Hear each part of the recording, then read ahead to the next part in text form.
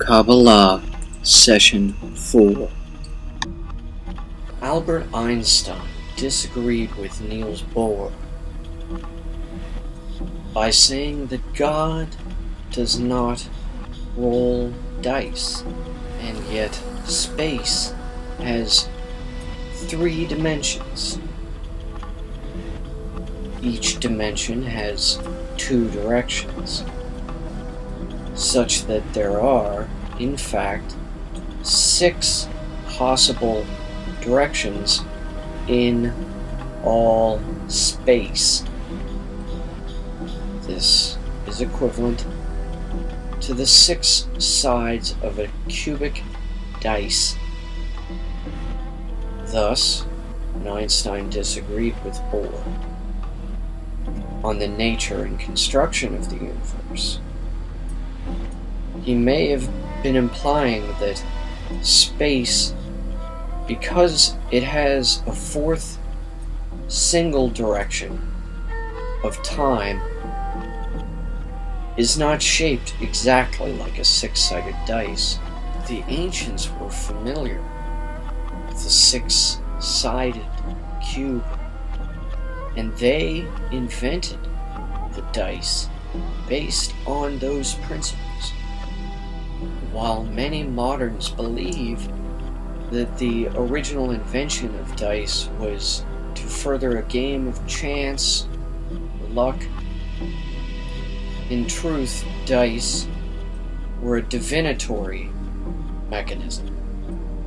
That is, a device for rendering predictions by the same grand design that formed and created, made and shaped the universe in 3 dimensions with 6 possible directions.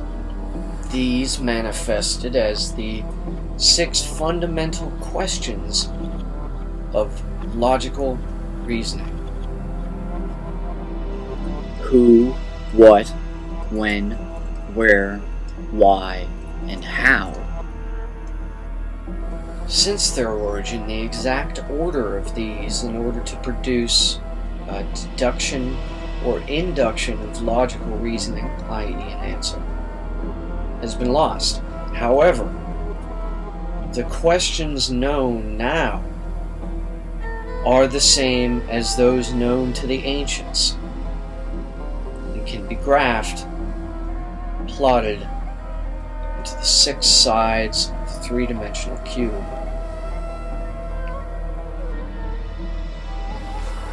This configuration is called a logic cube, and it represents space, the static 3 dimensions, frozen in the exact moment of now.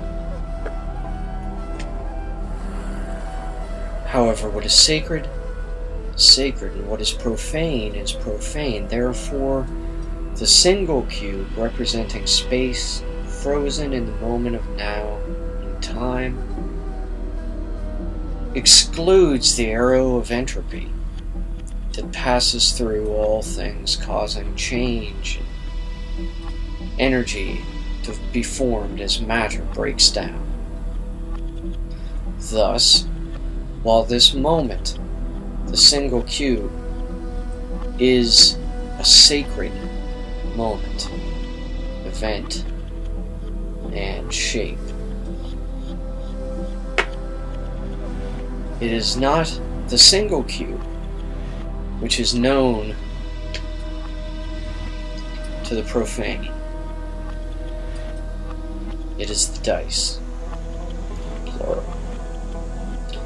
Dice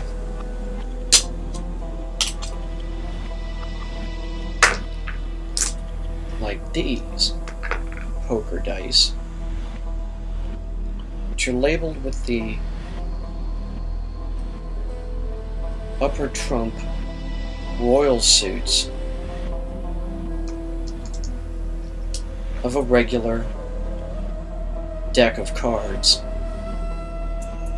Thus 9, 10, Jack, Queen, King, and Ace. Just as the 6 fundamental questions of reasoning represent the single moment of now, and in the same way that only poker dice and not regular pipped dice can represent the dual nature of a single cube over time, representing the change, flux, the rolling of the dice as it breaks its matter down into energy and becomes something new. Thus, when we take 2 poker dice and label them with these esoteric and astrological, planetary, and elemental symbols, Shown here are the 12 signs of the zodiac and 7 planets of antiquity, thus representing time, depicted on the pair of cubes, we arrive at this model. Here you can see that each edge of the dual cube has a symbol from astrology attached to it, but that each face or side of this dual cube remains labeled with one aspect of the dual nature of the poker dice. It is possible to depict in a model in 3 dimensions the combination of the logic cube and the dual nature of the poker dice, expressed as the double cube of the Qblh.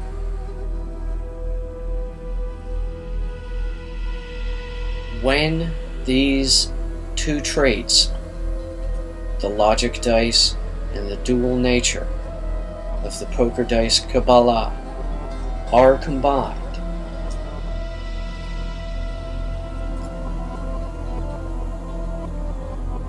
they give us the actual shape of the Tree of Life.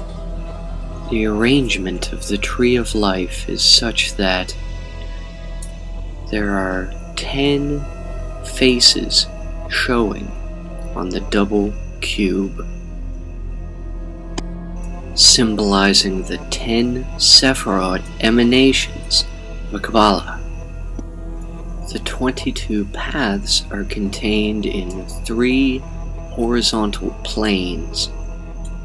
The 7 planets are labeled vertically, while the 12 astrological signs of the zodiac are labeled horizontally around the double cube.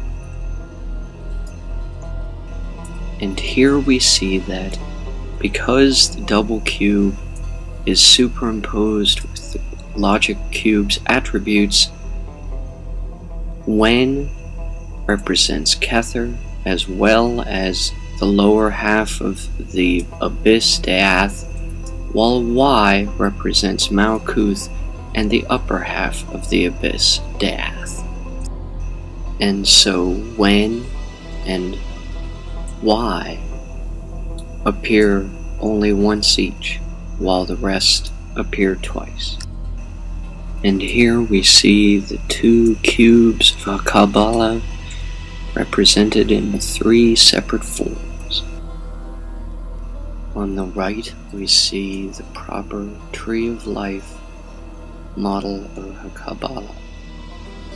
In the middle we see the combination of the attributes of the zodiac and the planets with the poker dice sides.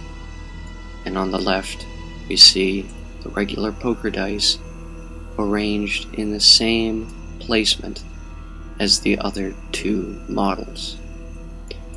Thus, these 3 double cubes all represent the Tree of Life.